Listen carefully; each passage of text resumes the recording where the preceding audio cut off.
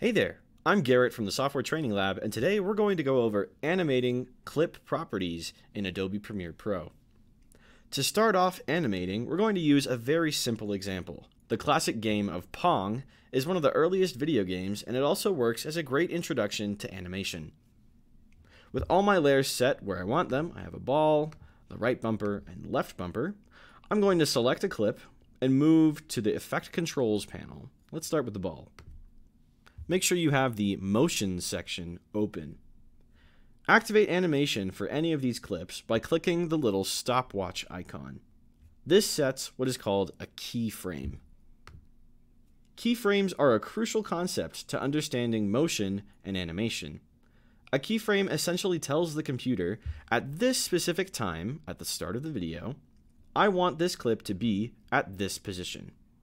If we move our playhead a little further along and set a new value for the position,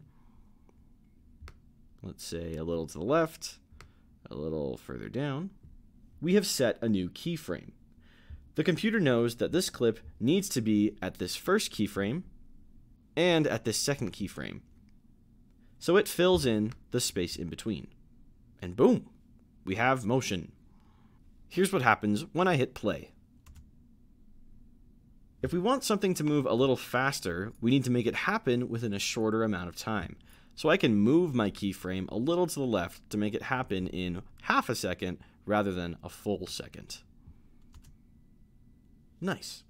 If you want the object to stay in the same spot, set two identical keyframes where it won't change value.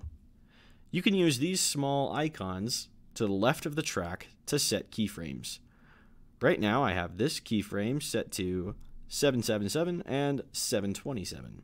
If I move further along and click this little diamond, that will add a new keyframe, and in this time period, nothing will change. Feel free to use the arrows left to jump between keyframes, and right to jump to the right. And keep in mind that your playhead must be on top of the keyframe to edit it. If I'm all the way down here, even though it's selected, any changes I make will add a new keyframe at this point in the video. Be careful with that. With just the position value, we can get a relatively realistic game of Pong going, moving the ball across the screen and moving the paddles to play as well.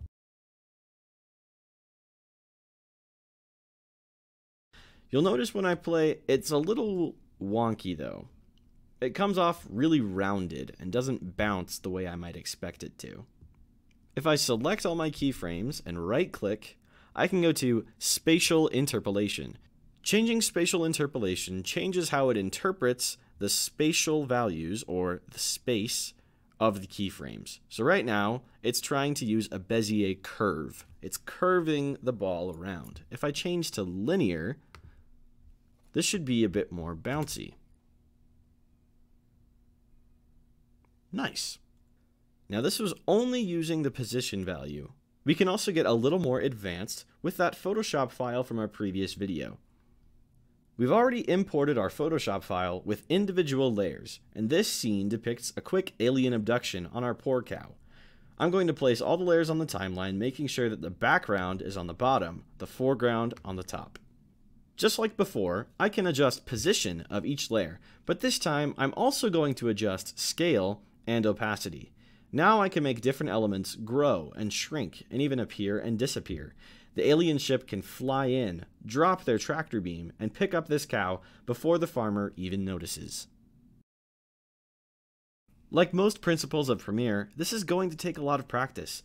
You can animate practically any property in the Effect Controls panel, provided that it has the stopwatch icon next to it. Take time to practice animating and using keyframes because they will be so useful to you in the long run.